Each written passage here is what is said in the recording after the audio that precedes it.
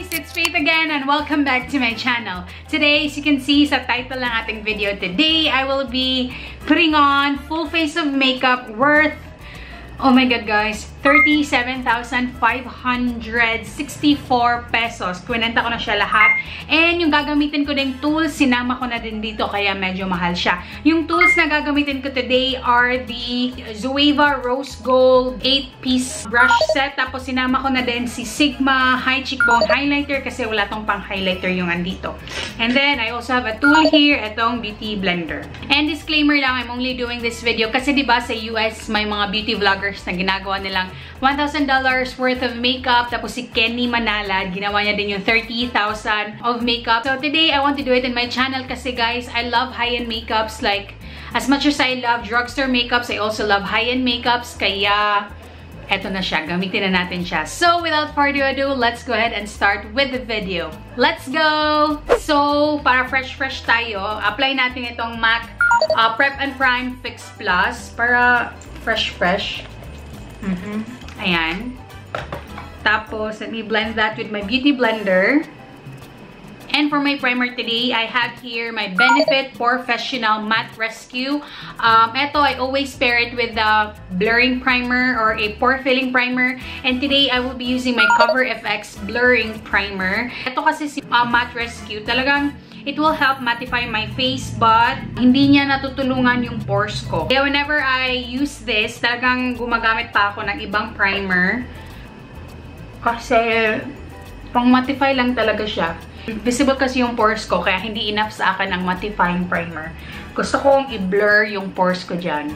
Then, my blurring primer. O nga pala, majority of these products are available sa Sephora Philippines. Diba dito, nabili ko na sa mga online sellers dati. And I'm ready for my foundation. And for my foundation today, I will be using my favorite Makeup Forever Ultra HD foundation. And to apply that, I'm using my Beautyblender. So, I'm going to get 2 pumps of the foundation. So, I'm going to put all of my shades lang sa description box, guys, ha, and their prices. So, foundation on. Then, I'm going to use my NARS Radiant Creamy Concealer. And sa wakas, meron ako nito. Okay, there you go. Ito lang yung concealer na ilalagay ko under my eyes. And also here. Here. This concealer, it has nice coverage. Let's blend this out. There you go. Tapos, to spot conceal, as you can see, may mga acne marks ako na hindi natatakpan ng foundation. So, gagamit ako ng concealer. I'm using my MAC Studio Finish Concealer and this one is NC25.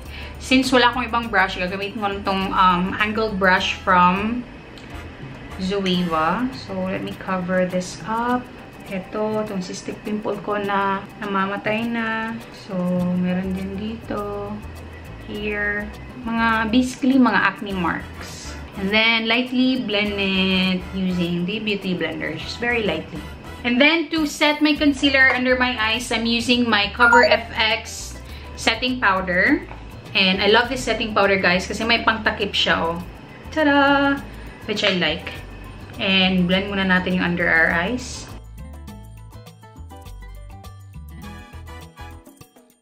To set my entire face, I will be using my Kat Von D Blotting Powder. It has a sponge. So, ito na lang sponge.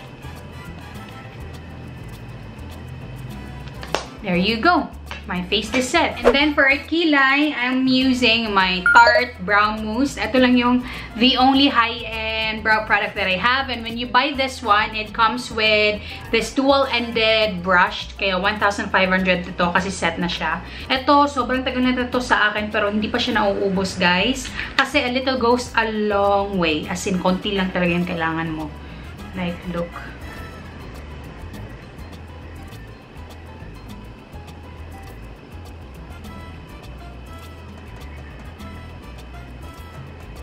Okay, one brow done. So let's proceed to the other brow. Okay, brows done. Next is, let's go to our lips first. Kasi today I want to wear a red lipstick. This one is from MAC. This is Dance With Me.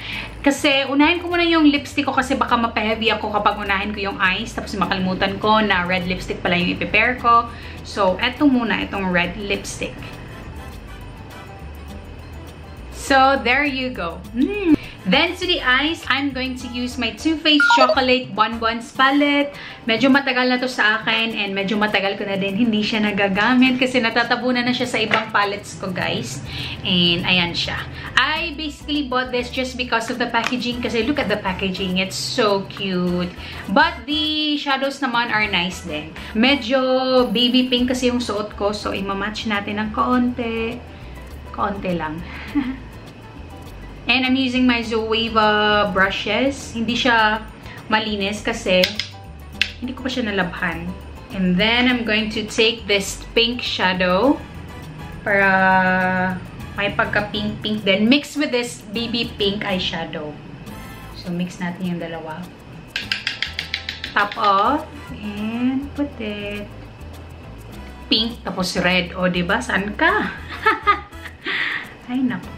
Okay, hanggang dyan lang kasi I don't want it to look really, really heavy. Let's go to this bronzer, like that one, that shade, and put it all over my lids. Simple lang yung eye look ko today. Sabi ko light, diba? Pero parang hindi tayo naging light eye look. Pasensya na. For my brow bone highlight, I'm going to take this matte shadow and put it here. And then, for my inner corner highlights, I'm going to mix these two eyeshadows right there using the same brush. Okay, so we're basically done with our eyes. Then I'm going to curl my lashes. I'm only going to use my, I think this one is from Showell. And I'm going to use my Marc Jacobs Velvet Noir mascara. So I'm going to apply this Marc Jacobs mascara on my upper and lower lash line. And then to tighten, I'm going to use this Marc Jacobs, ano bang tawag nito? Basta itong Marc Jacobs na eyeliner. Then let's go to the face. And for my face, I will be using this Marc Jacobs, ano bang tawag nito? Basta this one. And I'm going to contour and bronze using this one. And this one is my Luxe Face Paint brush from Zoeva. So let's contour using this. I'm also going to use this powder. Panglinis. And also here. Let's contour that jaw. And also here. Ayan. I'm chiseled and contoured somehow. And then for my blush, I will be using my most expensive blush, guys. Mas mahal pa itong blush na ito compared to this one. This is just 2010. This one is like 2,600 plus. Ganun siya kamahal. But yeah, as you can see, it's also pink. Nako, pink tayo ngayon. Okay, so I'm going to lightly blush my face just to bring back life. Ayan. This one is very, very pigmented, guys. Oh my god. Pink, pink, red. Pasensyahan niyo na yan. And then for my highlight, I will be using this Becca Shimmering Skin Perfector Pressed Highlighter. And this is in the shade Champagne Pop. And I'm going to use my Sigma High Cheekbone Highlighter to highlight my face. And look at that.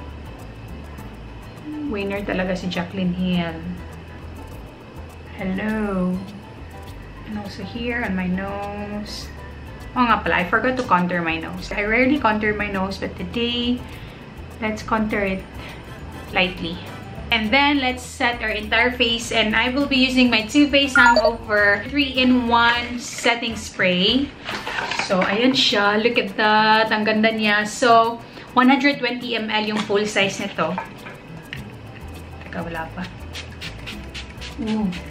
Ooh, ang ganda ng spray niya, guys. And ang bango niya. In fairness, sobrang bango niya. So this will make sure na everything is blended nicely. It will melt all of the powders away and make it one with your skin, kumbaga. Oo nga pala guys, I'm going to add, this one is the Kat Von D Tattoo Liner. And I'm going to lightly line my eyes lang. Dapat ginawa ko to kanina pa eh. Pero kasi, hindi kasi to waterproof. Kaya baka maano siya kapag nag-apply na ako ng setting spray.